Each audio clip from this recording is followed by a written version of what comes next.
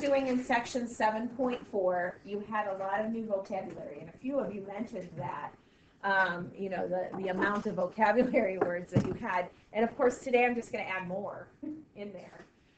So I want to make sure you have these straightened out, okay? It says, suppose the vector v has an initial point of -1, 3, and a terminal point of 4, 1. Okay, so that means to the left 1 and up 3, and to the right 4 and up 1. This is the vector, and it would go like that. It'd have a dot at the initial point, and it would have an arrow at the terminal end. Okay, so if you wanted to graph it, that right there is vector PQ. But we're renaming it vector V into a position vector. Okay, the position vector is going to look like this, but it's not going to be in that same location. But what we could do in order to find this is we could add the P and Q X's together and get, what, 3? Add the 3 and the 1 together, the Y values together, and get 4. And this here is vector V, and I'm bolding that, is vector V.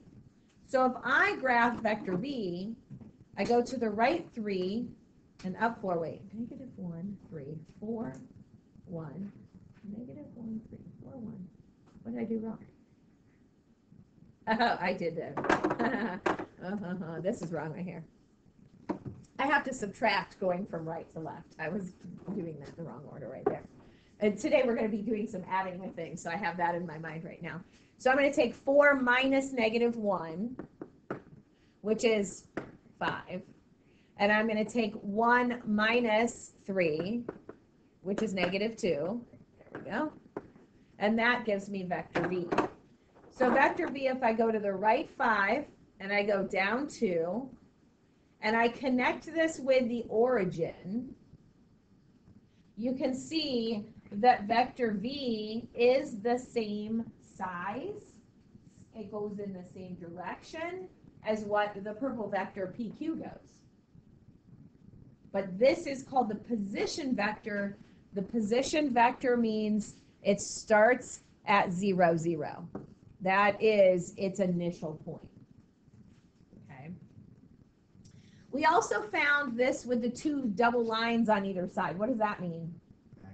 Magnitude, right. And what's another word for magnitude?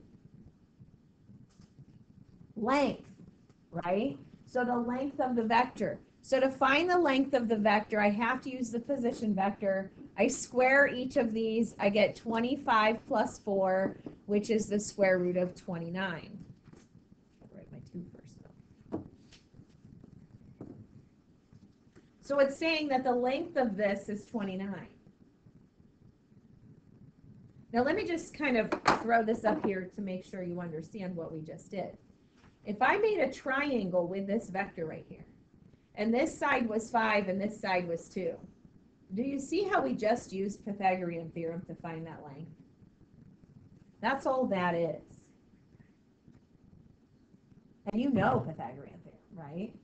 So don't see it as memorizing something new. It's something you actually already know. Okay. All right, next. Graph P, Q, and V to the right. We did that. Next, find a unit vector. Ooh, that was another new word from yesterday. Unit means 1. So it means the length of our vector has to be 1. It means we have to take 1 divided by the magnitude, which is the square root of 29, and we have to multiply it by our vector V. When we do, we end up getting the vector 5 over the square root of 29 and -2 over the square root of 29.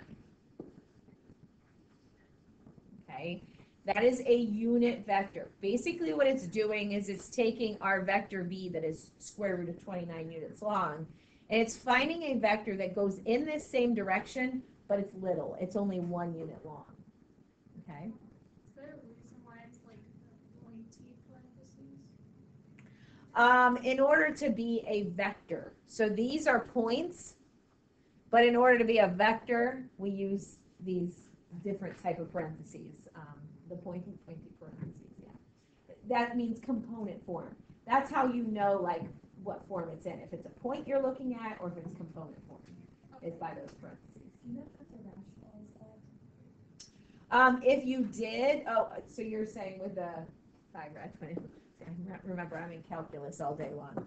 5 rad 29 over 29 and negative 2 rad 29 over 29. I'm not sure how Math Excel, if they take it or not. They take it either way. They take the square root. So which one do you want?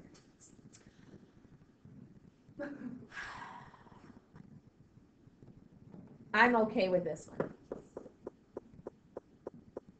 You're at the end of the year. You're almost to calculus, so let's give it to you. Okay. All right, next. Calculate 2v plus w and v minus w. Well, what is w? It's right there. It's like right above E. Oh, there we go. So I'm like, I don't see w. There it is. There's w. Okay. So 2 times v means, okay, v is this guy right here, just this guy. And so 2 times that is going to be 10. 2 times that is negative 4, plus 1, 2. Add the x's, add the y's. V minus w is taking v, which is 5, negative 2, and subtracting w, which is 1, 2. You could also see this as adding the opposite as long as you distribute that to both. Okay, so 5 and negative 1 is 4, and negative 2 and negative 2 is negative 4. So there are some adding and subtracting, multiplying with vectors. And then the final review, which we had talked about yesterday, was that IJ form. Okay, it says write the vector u, which vector u, okay, we have to call it vector u, is what it is, in the form ui plus u sub 2j if the length of vector u is 4 and the angle is 120. So remember the form that we had that? It was r, here, r, and then it was cosine theta I plus sine theta j. So here I'm taking the length of r, which is this 4 right here, and then cosine of 120 I plus sine of 120 j. Now, do I know cosine of 120?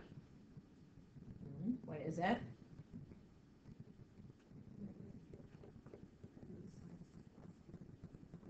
Yeah, did you say negative 1/2? Okay. And then rad 3 over 2. Yes, that was right. Okay, and then we can distribute the 4 right there. And once we distribute the 4 in that form, actually, you know what, I should not have this type of parenthesis right here. These are just regular parentheses in here. Because it's not a vector when you're writing it in that form. You can convert it to a vector, but...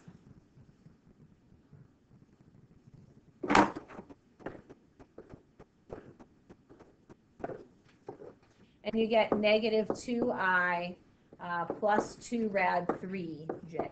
So here you have it in the exact form that they asked for it. Sometimes they want it in the r cosine I sine j form, in which case they would tell you that. But they did not have that in the directions for leaving it back in that form. Right, now as a vector, it's negative 2 and 2 rad 3. The vector doesn't have the I and the j in it. This is component form. So if they ask for something in component form, you can do that. Okay. So again, a lot of vocabulary words. Okay. Now, today we are continuing on. Section 7.5 talks about something called the dot product. There are actually 2 kinds of products. Product means multiply. There's 2 types of multiplication with vectors. The first is called a dot product, There's another one called a cross product. Okay, today we're only doing the dot product. So with a dot product, so I'm going to define the dot product of two vectors. You're going to find that the result is not a vector. Okay, it's just a number. I'm going to find the angle between two vectors. I'm going to define orthogonal vectors, so another vocabulary word there. Projection we won't get to till tomorrow, decomposing tomorrow, and the definition of work tomorrow. So we're doing the first three hopefully today. Okay. So your book says the dot product for two vectors, vector v and w, is where you take the v sub 1 and the v sub 2. You take the v sub 1 and the w sub 1 and you multiply them together. And you take the v sub 2 and the w sub 2 and you multiply those together. And then you add the result of that. So you take the first component in each one and multiply them, the second component in each one and multiply them, and then add that. So it's just light arithmetic on these, okay? People generally like dot product. So of course the best way to really learn it is to look at an example. So here we have vector v is the vector 1, 2, and vector w is negative 2, 5. And so to find v times w, and it's just a little dot that's in between them. Cross product is if it's v times w, like that times. We're not doing that today, okay? It's when there's a dot in between. That's how they differentiate between the two. So I'm going to take here the 1 times negative 2, and actually I don't want that vector sign. 1 times negative 2 and add 2 times 5. So negative 2 plus 10, which is 8. So v times w is equal to 8. Dot product is equal to 8. If it's not given to you in vector form, you need to take and change it into component form before you can move forward with it. So vector v here for this one is 4, negative 3. And vector w is negative 3, negative 4. V times w, dot product, take 4 times negative 3, which is negative 12. Take negative 3 times negative 4, which is positive 12, and add them together, get 0. So you're getting a number for these. That's easy enough, right? Questions so far? The dot product and the angle between two vectors is what this next piece is labeled. It's another way of finding a dot product if you don't know the vectors themselves. What if you know the length of the vectors or the angle between the vectors? You can still find the dot product in that way as well. So here there are 3 separate formulas that are written right here, but they're all the same formula, okay? Another way to find the dot product is if you know the length of them and you know the angle between them. Theta right here is the angle between the vectors. Now, out of fairness to you, you might not understand what I'm saying when I say the vector between two vectors. So let's say I have these two vectors right here that are making up an angle. It's talking about this angle that is between them. That's what theta is on this problem right here. It's not the angle that it's making with the x-axis or the bearing or anything like that. It's you physically have two vectors. They might be different sizes, they might not, but it's whatever the angle is between them, okay? So that's what this is referring to. Theta is between 0 and 180. It's the angle between two non-zero vectors, v and w, okay? So we don't count this angle between them like the obtuse angle. We always count the one that, like if you were going to make a little triangle with it, sort of thing, okay? Now, this one here is where you get cosine theta by itself by dividing both sides by these lengths. That gives you this formula. This formula would be used more if you maybe wanted to find the angle, but quite honestly, I use this one for that. But maybe you know the dot product and you know the lengths, you can take and plug them in and instead find what the angle is. And then, of course, to get theta by itself, you can take cosine inverse to both sides, and that's what this one is. So they're all the same formula. For years and years, like when I taught pre-calc many years ago, and the textbook that we used, it was before we had CCP pre-calc, the textbook only had this formula. So in my mind, this is the formula that I know, but your textbook shows it in different forms and asks questions so that you can use the different forms. Okay. So now it says, if V and W are two vectors of magnitude 3 and 8. Take notes on what you just read. Vector V, the length is 3. Vector W, the length is 8. Respectively means in the order that you had them. So the first one mentioned, it goes with the first one. The second one mentioned goes with the second one. And the angle between them is 60 degrees. So theta is 60 degrees. It says find V times W. Well, that formula for V times W was to take the length of V times the length of W and multiply it by cosine of the angle. So here you're just popping it into that formula. V times W equals 3 times 8 times cosine of 60. What's cosine of 60?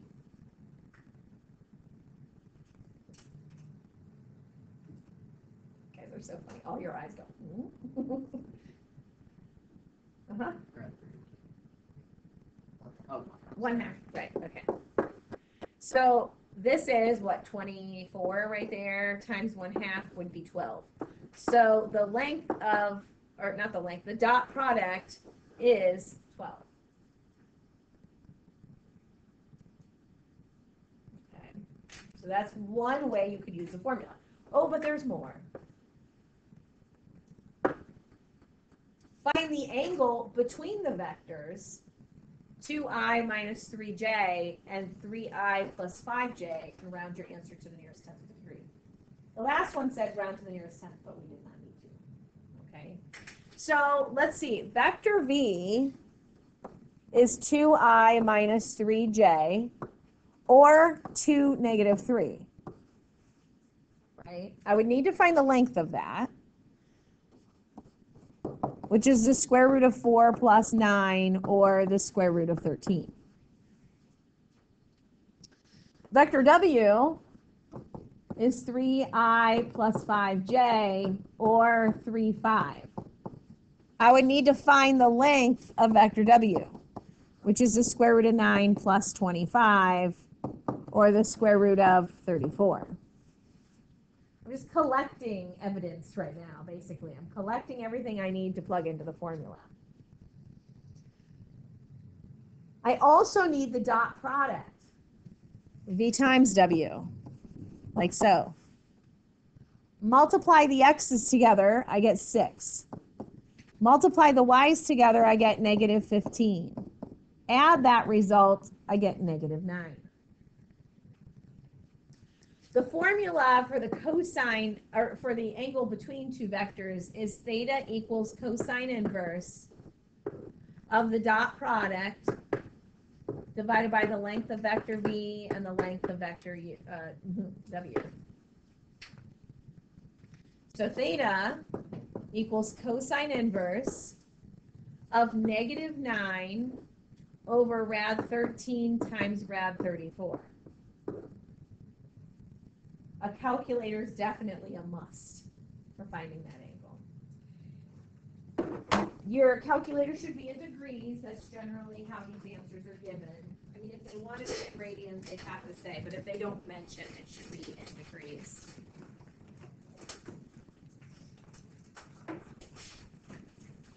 So yes, let me check. degrees. Okay. Second cosine.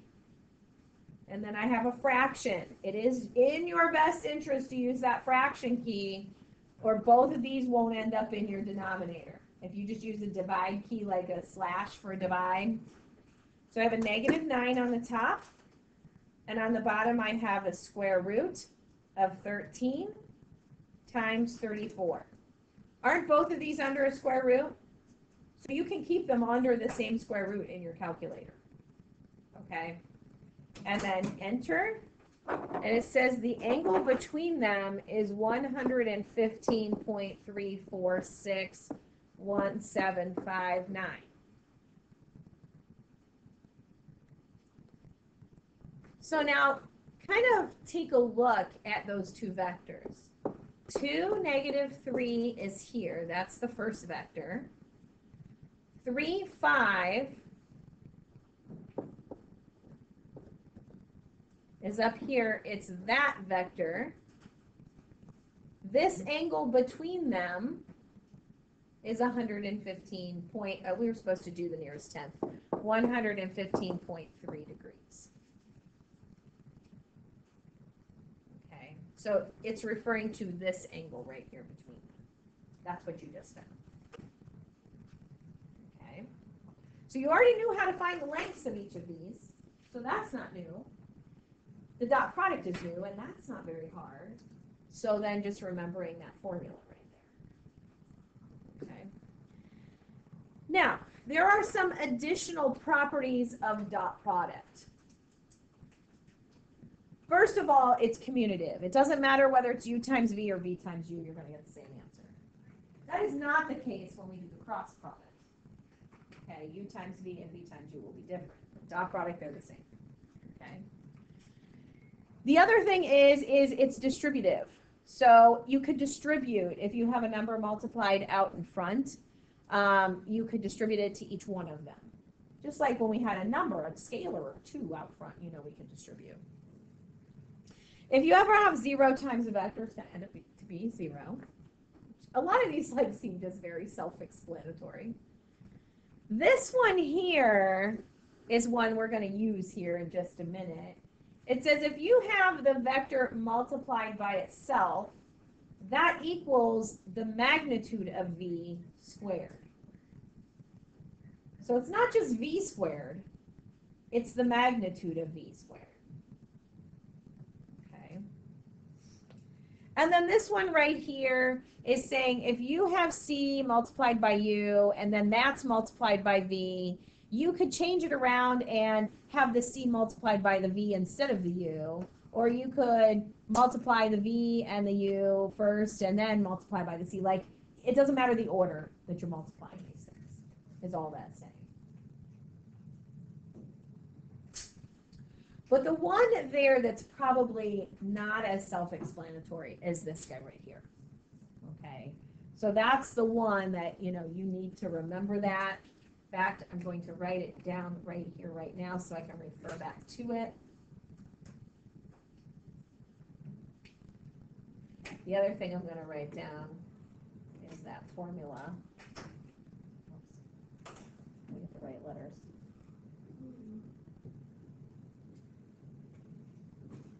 Which is from the previous slide before that. It says, let v and w be 2 vectors in a plane with magnitudes 20 and 12. All right, that means the length of vector v is 20 and the length of vector w is 12. The angle between v and w is 65 degrees. So theta is 65 degrees. Find the magnitude of v plus 2w. Find the magnitude of v plus 2w. Well, there's nothing that says that this is the absolute value of v, or not, I call it absolute value, but the magnitude of v plus 2 times the magnitude of w. We don't have a rule that says that. Okay. If we want to find this, there's a process that you actually have to go through. Okay, probably the toughest thing we're going to talk about today. And the process, like with this information right here, can't I find V times W? Everybody agree with that? I can find that. So the process is, because I don't have anything that says what I can do with that, I'm going to square it. Okay? And when I square something, that means in the end I'm going to have to take the square root to undo it. Okay? So later down here, I'm going to have to take the square root to undo what I did up there. All right? Now, when I have something squared, it means I can square what's on the inside. So if I take V plus 2W and multiply by V plus 2W, I think I'm going to run out of room on this. Isn't that V squared plus 4VW plus 4W squared? Does everybody agree with that? Okay. So now, from that right there, V squared is the same thing as like V times V. And V times V was also the magnitude of V squared. So in place of that, I can put magnitude of V squared, which means 20 squared, because I do know the magnitude of V. Well, it doesn't mean it's just for the letter V. If I had W times W, wouldn't that also mean W squared, or the magnitude of W squared? So I'm going to do the same thing here. I have 4 times W, but in place of the W times W, I'm going to say 4 times the length of W, and 4 times the length of W. The length of W is squared. So it's 4 times 12 squared. Like I said, this is the hardest part because you're having to pull from these things right here. Now, in the middle, it says V times W. V times W can be found using this. The dot product can be found using this. So that's what I'm going to put in place of that dot product of V and W in the middle. Now the 4 is just going to stay out front there, but then that whole formula that I have right there, I don't know if I can fit it in. Cosine theta. I'm going to squeeze it in there. Let me can I move this over a little bit? Yes. All right, so this means 4 times the length of V, which is 20, the length of W, which is 12, and then cosine of 65.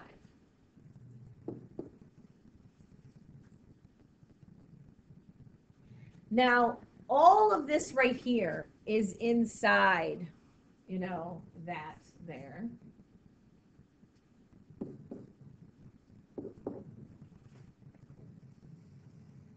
And so from there, I need to just kind of do the math. Let me see if I can just scooch. Shoot.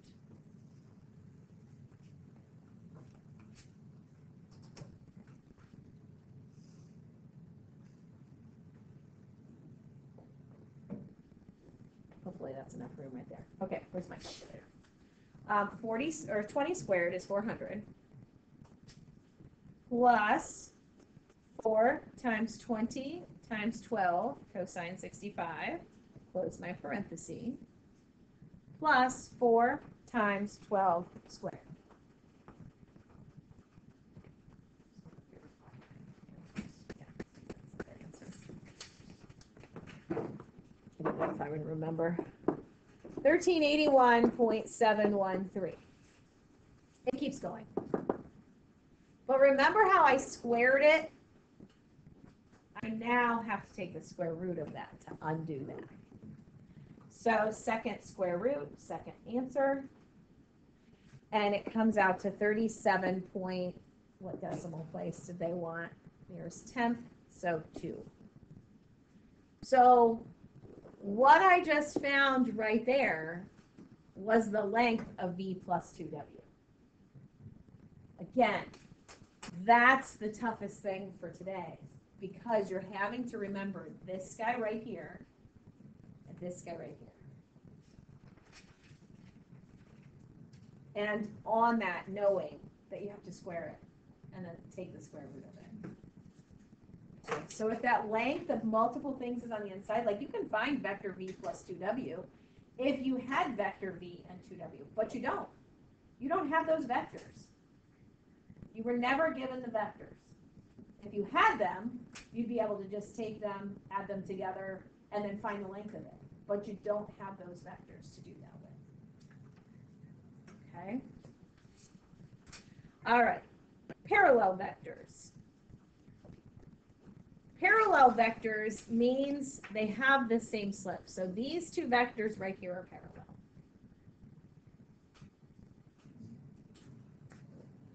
These two vectors are parallel. The direction doesn't matter for parallel, just the angle matters, okay? So they occur when the angle between the vectors is either 0 or 180 degrees.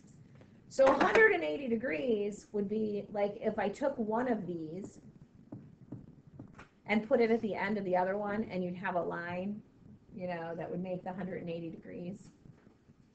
Orthogonal vectors, also known as perpendicular vectors. Orthogonal means perpendicular, so new vocabulary word. Occur when the angle between the vectors is 90 degrees or 270 degrees. So like you have a vector like this, and then you have another one that's coming off like this. Okay, so this angle is 90, this angle is 270. That's why they're giving the two. Usually it's just 90 degrees. They're perpendicular. But it means that cosine of theta equals 0. Think about your unit circle. Cosine of theta. Where's cosine 0? 90 and 270, right? So that makes sense. Two vectors v and w are orthogonal or perpendicular if their dot product equals 0. Okay, so that's another good one to know, if their dot product is 0. So if you multiply them together and you get 0, then that means they are perpendicular to each other. So it says, determine whether the following vectors are parallel, perpendicular, or neither. All right? So what I do when I'm looking at these, I first write them as vectors. If I can multiply this vector by a number that then ends up being this vector, that means they're parallel. So like, in order to change this number into this, I'd have to multiply it by -2, right? If I multiply that by -2, I get that. If I multiply that by -2, do I get 1? So it's not parallel, okay?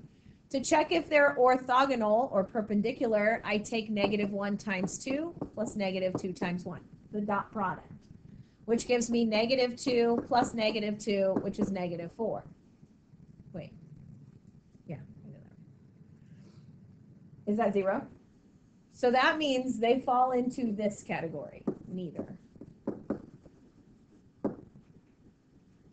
So now I look at this one. I have 4, 8, and 2, -1. If I multiply this number by 1/2, I get this number. If I multiply this by 1/2, do I get that number? No, so they're not parallel. 4 times 2 plus 8 times -1 is 8 plus -8, which is 0. They're perpendicular because they're orthogonal.